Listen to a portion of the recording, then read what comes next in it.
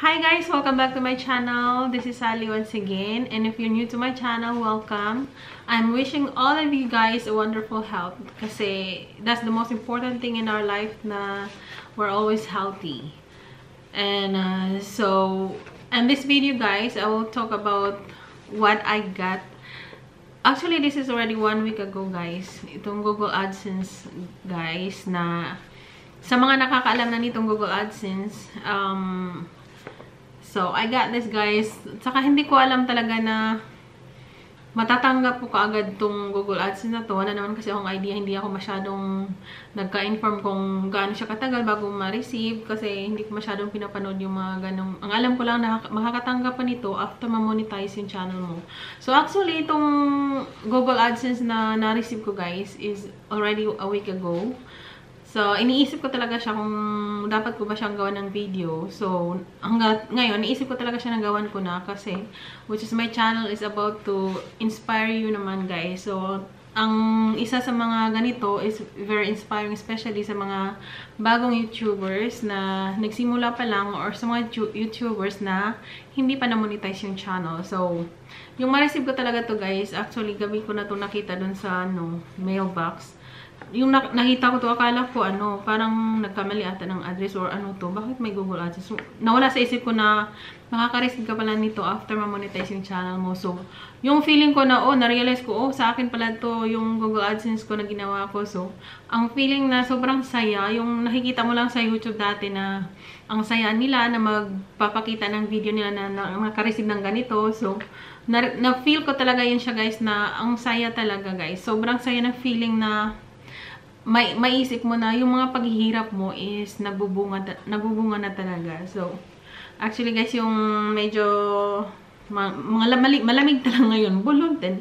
Malamig ngayon guys kasi winter na talaga. Kaya ganito yung outfit ko guys. So anyways, nandito na tayo sa Google AdSense na to guys. Itong Google AdSense na to, bago ko to siya as in babanggitin talaga, sasabihin ko lang talaga muna sa inyo guys, lalo na sa mga hindi pa na-monetize yung channel.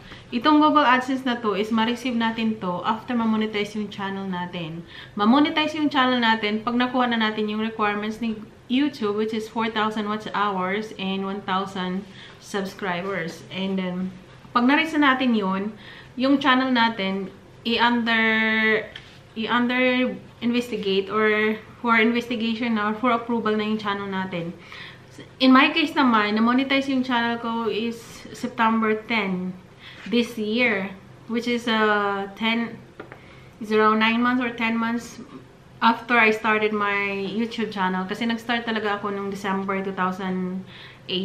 So, na-monetize yung channel ko nung September 12 kasi na-reach ko na yung 4,000 watch hours tsaka yung 1,000 subscribers na requirements ni YouTube.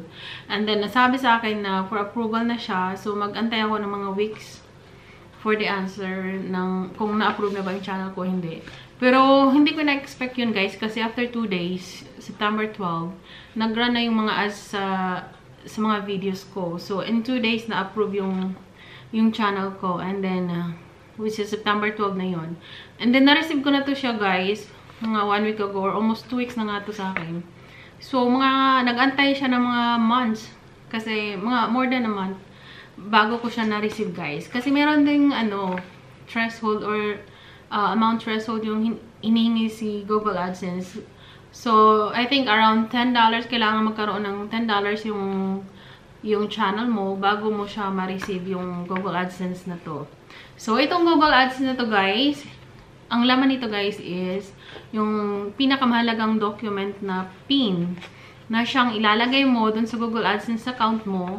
Meron man ditong step 1 to step 4 na maglalagin ka dun sa Google AdSense account mo kasi ilalagay mo dun yung PIN. Kaya kailangan guys, kung ano yung address na nilalagay mo dun sa pag-a-apply mo ng Google AdSense, talagang yun yung address na ginagamit mo or talagang sure ka na makukuha mo yung mga mail na ipapadala nila sa'yo. Kasi yun yung babasihan nila eh. Doon nila ipapadala yung PIN na ito sa address na nilalagay mo. Kasi yung PIN na to, dito kasi nila ibibigay yung, halimbawa, pag na-reach mo na yung another threshold, which is $100, doon sila magpapadala ng payment sa'yo based on your address. Dito naman sa Europe kasi, yung threshold nila is 70 euros. Pero naka-base pa rin siya sa dollars. Kung makikita mo sa, sa analytics mo, yung revenue mo is naka-dollar sign. Pero kung pupunta ka doon sa Google AdSense mo, makikita mo doon sa payment, kung magkano yung revenue mo na, which is nakalagay doon sa, kung sa akin titingnan ko, nakalagay doon, euros. So, kung halimbawa, aabot na siya ng 70 euros, makaka-receive na ako ng amount or yung payment based doon sa threshold na natanggap ko na. Kasi yun naman ang requirement talaga nila. Kung sa dollars ang pagbabasihan, talagang kailangan mo magkaroon ng $100 bago ka mababayaran ni Google AdSense. So, andito. So, I'm so happy guys. I'm so glad. Kasi, sabi ko, itatago ko lang to siya. Sabi naman ng asawa ko, which is private naman. So, okay lang naman kung isi-share ko siya guys. Kasi gusto ko talaga na ma-inspire kayo guys. Kasi lalo na dun sa mga baguhan, na sabi nyo sa sarili nyo, dati rin akong ganyan guys. Dati iniisip ko talaga na 4,000 watch hours, Diyos ko, sobrang hirap talaga makuha yan. At saka yung sinasabing 1,000 subscribers, parang ang hirap niya guys. Pero, wag mo nang isipin yung hirap guys. Talagang isipin mo, positive ka palagi. Kasi pag niisip mo yung negativity, talagang mawawalan ka ng gana. At saka kung talagang gusto mong ginagawa mo, talagang go ka lang. At saka never give up. Kasi kung lahat ng nakita natin mga successful dun sa mga YouTubers na talagang marami na talaga silang subscribers, o kaya kung anong meron sa channel nila na talagang successful na sila, nagsimula din yan sila sa wala guys. So, para sa atin na mga baguhan lang, kailangan sa atin na huwag tayong sumuko. Huwag nating, lalo na kung nagsimula ka na, huwag mong sayangin yung mga nasimulan mo. Ang mahalaga dito kasi, dito sa YouTube, talagang mag-i-enjoy ka. I-enjoy mo lang yung sarili mo. Kung ano yung ipopost mo, kung ano yung gusto mong sabihin, na yung gusto mong gawin mo sa channel mo, pag-aari mo yan. So, enjoy mo lang yan, and then, go for the goal na, which is ma-reach mo yung 4,000 watch hours, saka 1,000 subscribers. Kung na-reach mo na yung 1,000 subscribers, focus ka naman dun sa watch hours. Huwag na yung masyadong i-compare mo yung sarili mo dun sa, nandun na siya, ang hirap niyang maabot. Parang hindi ko kaya, parang ayoko na. Huwag mong ganun. Huwag mo i-compare yung sarili mo sa ibang tao. Kasi every one of us is unique. Kaya, huwag mo na talaga i-compare yung sarili mo. Magtiwala ka sa sarili mo. Enjoy mo lang yung channel mo, yung mga ina-upload mo. And then, never give up. At sa mga nag-iisip dyan na gusto mag-YouTube or gusto magsimula ng YouTube channel, as in, huwag niyo nang palagpasin yung mga buwan, yung mga taon, guys. Kasi, yun yung mga buwan or taon na sinasayang mo. Kung gusto mo talaga, mag-start ka na. Kung may cellphone ka naman dyan, at saka may internet, or may, yun nga, internet na makapag-upload, so go na. Why wasting time? May ganito, why wasting time? So, tama naman, guys. Why wasting time? Kung kaya mo naman gawin ngayon, huwag mo nang itayin yung bukas.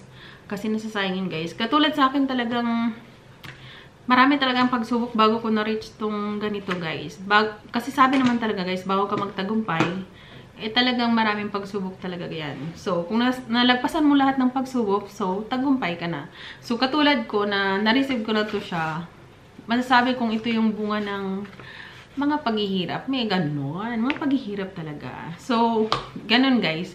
At saka, ma-advise ko lang sa inyo guys, para ma-reach nyo yung watch hours nyo. Upload lang kayo ng mga videos na, which is, lalo na yung nakaka-inspire. Kasi yung mga nanonood sa mga palabas mo, kahit hindi mo na sabihin mag-subscribe ka sa channel mo, kung na-inspire nyo naman sila, automatically, magsasubscribe na yan sila. So, yun, inspire others guys. Mag-upload kayo ng mga videos na alam nyo nakaka-inspire, hindi lang sa inyo, kundi sa iba din. Yun. And then, lahat ng mga bagay na alam nyo nakakatulong para sa pag-grow ng channel nyo, gawin nyo na guys. Kasi, walang ibang gagawa niyan, kundi tayo mismo na nagmamay-ari sa channel natin. Tayo lang mismo ang makakagawa ng mga ganyan. So, keep searching sa mga ideas ng iba, na lalo na yung mga nagtatagumpay na, kunin nyo yung mga ideas nila, or kaya manood kayo sa mga videos nila, yun, at i-apply nyo yun sa video nyo. Kasi, yun yung mga importante talaga para mag-grow yung channel nyo. Lalo na pag hindi pa kayo nakaabot ng 500, yung mga ganong subscribers, parang hirap nun. Lalo na yung time ko dati, yung 6 pa lang subscribers, 10, mga ganon, tapos nababawasan pa. Sobrang ayoko na, nakapagod, parang ganon. Lalo na pag halimbawa, ang dami mo ng videos, hindi mo pa rin na-reach yung watch hours, parang gusto mo sabihin na, Diyos ko, ayoko na mag-gano'n. Naisip ko rin yan dati guys, pero nandun pa rin yung, para sa akin nag-i-enjoy ako sa pag-YouTube, yung pag-upload ko, yung pag-share ng mga experience or pag-share ng mga nakaka-inspire sa iba, nag-i-enjoy ako doon. So, hindi ako nag-give up, guys. And then, ito na yung result, guys, which is Google Adsense. Lahat tayo makaka-receive nito, guys. Sa mga hindi pa nakaka-receive, enjoy lang kayo dyan and relax. Makaka-receive din kayo nito. Kasi ito yung pin na ilalagay nyo dyan sa Google Adsense account nyo. Kasi dito, ipapadala na yung sahod nyo or saldo dito, sabi nga dito saldo, sweldo. Pag nakaabot ka na ng $100 or 70 euros. So, yun lang talaga ang masasabi ko this time, guys. And sana na-enjoy and na-inspired ko kayo. And stay happy lang talaga. Huwag niyong isipin yung mga problema. Kasi yung mga problema, nakakaano talaga yan. Hindi lang nakakatanda, nakakasira ng mukha, nakakasira ng araw, mga ganun. Ang araw. May ganun may ganun talaga. So, I'm wishing all of you guys good luck and one day marireceive nyo rin to. And never give up, guys, and enjoy vlogging. May ganon. Nakatingin ako sa labas, guys. Parang ulan. So, thank you guys for watching. And sana, nandito kayo palagi sa akin. And manonood pa rin kayo sa lahat ng mga videos na ipapalabas ko. And I'm happy and thankful to all of you guys. And I pray that everybody will succeed whatever you do in life. Kung ano man ang yung mga pangarap sa buhay, wag lang talaga kayong sumuko, wag kayong magpatalo sa lahat ng mga pagsubok. Kasi yung mga pagsubok na yan, ako, mga pagsubok talaga naman, talagang ipupus tayong mahulog. Wag kayong magpapatalo. Talagang kumalabit kayo para maiangat nyo yung mga pangarap nyo at magtagumpay kayo. Kasi yung mga pagsubok, part lang talaga yan sa atin. Para titingnan kung gaano tayo katibay sa mga gusto natin. May ganun seryoso. Talagang relate match. Kasi, ganyan ako guys. Lahat ng mga gusto ko guys, hanggat hindi ko nakukuha yan, hindi ako sumusuko. So, dapat ganyan din kayo. So, huwag kayong sumuko. Halimbawa, mga gusto nyong ang hirap maabot, pero nagsisimula na kayo sa negative na iniisip, huwag yung ganyan. Talagang laging positive and always pray. Always pray kasi in God's name talagang walang imposible. Lumagas mo pag-Bisaya, guys. Talagang in God's name walang impossible. So matutupad talaga lahat yan. Maaring sa'yo, in your way, yung mga gusto mo, sa yung mga gusto mong paraan na magkatagumpay ka. Minsan hindi nasusunod yung gusto mo kasi mas nasusunod yung way, God's way. But God will always make a way na magtagumpay ka. Sipag at tiyaga lang, guys. May ganun. Thank you, guys, for watching. We love you. And God bless everyone. Stay happy. And good luck. May ganun. Comment lang kayo below, guys, if you want to have questions. Kung meron kayong tanong or suggestions, please free to comment down below. Thank you very much. And God bless. Bye. See you for the next video. Gagawin ko na mamaya. Or ngayon. May ganun. Thank you.